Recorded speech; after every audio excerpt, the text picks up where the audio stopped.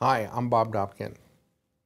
Back when I started in the industry, everything was made out of discrete transistors, and the schematic diagrams were in the back of any kind of instrumentation that was sold.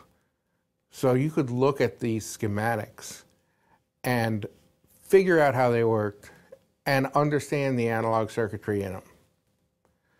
Now everything's made with ICs, so you don't get the transistor level experience of understanding analog circuits, but you do understand how to apply the ICs. My knowledge came from looking at circuits, and I was exposed to many of them. I'm lucky that way, and understanding how they worked. Now, those circuits aren't in the instrumentation, so where do you find circuitry to look at? Well, there's a lot of circuitry and application notes from many of the IC manufacturers.